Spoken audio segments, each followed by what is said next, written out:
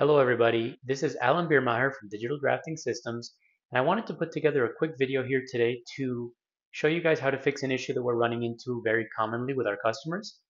So the issue that we're seeing is that customers, specifically who are moving from network licenses to single user licenses, as Autodesk is no longer offering those network licenses, are seeing that their users are sometimes stuck referencing a network license that they're unable to use.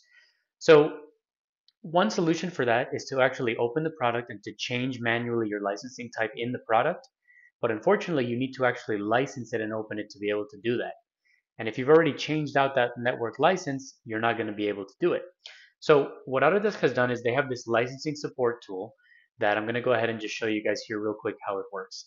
So you're just going to go into a web browser and to a search engine, Google in this case, and you're going to look up Autodesk licensing support tool. We're going to go ahead and open this link. And so we're going to scroll down a bit. We're going to look for Windows here in this case. If you have another operating system, you can choose that here. This video specifically is going to focus on Windows. So we're going to go ahead and download this. You see I've already downloaded it, so I'm not going to actually save it. But let's go ahead and take a look. So once it downloads, you're going to have this zip folder. You're going to right click, extract all, and say continue or next. And once this finishes extracting, you're going to have a folder. You're going to go into that folder and you're going to have two options here. You're going to have ADSK Licensing Support Tool and ADSK Licensing Support Tool UI. UI is short for user interface. That's the one we want to use. It's going to have a user interface that we can actually work from. The other one will work, but you have to basically work it from the command line. So you're going to see a variety of different files here. You're looking for this one, ADSK Licensing Support Tool UI.exe. You're going to double click on that. It's going to ask you for your Windows admin information, or it's going to ask if you'd like to allow changes. Click yes or no. You'll go ahead and click yes, obviously, or if it's asking you for the credentials, you'll put in the credentials. And then after that, you'll have this window pop up for us. So basically, what you see here is your list of Autodesk products that are installed on your computer.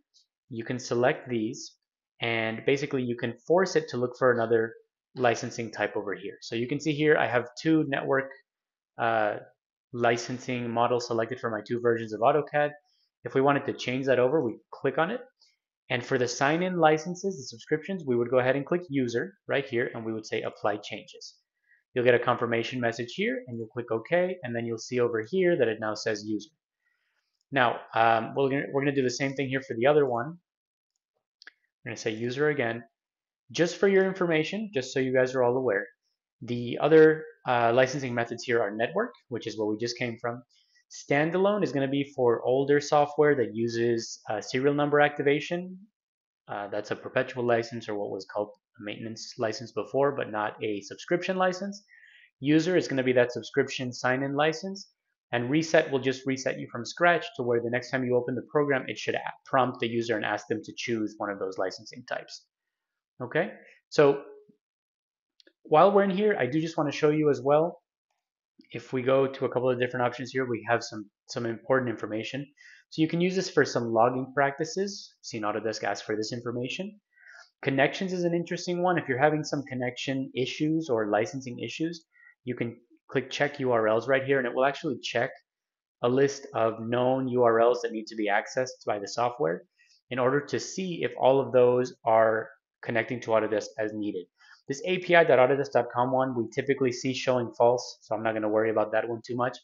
But you can see everything else here under the accessible column should show true. And if it doesn't, you'll see what may be blocked and what you may need to fix in order for that connection to work.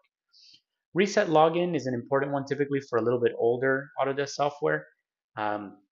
Typically 2020 and earlier, if I'm not mistaken, is really what uses that login state file. And so this will basically just delete that login state file. For those of you that have been doing this a while, you may be familiar with that login state file that saves your login information. And then last is your component info here. This will show you the various supporting tools that are installed on your Autodesk or on your computer that support your Autodesk products, such as, again, this licensing support tool, install helper, licensing agent, licensing installer, and licensing service. So once you've made those initial changes right here on this list, all you need to do is just open your product. So let's look up AutoCAD 2025 in this case, and it should just go ahead and open for us automatically without issue. If you were not already previously signed in with your Autodesk login, you'll be prompted for that. But if you see a username up here on the top, you're going to be totally fine with that. So you'll be good to go. Um, so yeah, that's pretty much it. So thank you all for watching. Again, just a short little tutorial, but one that we've run into quite a bit. So I figured I'd just make a quick little video. Okay, thank you all so much. Bye bye.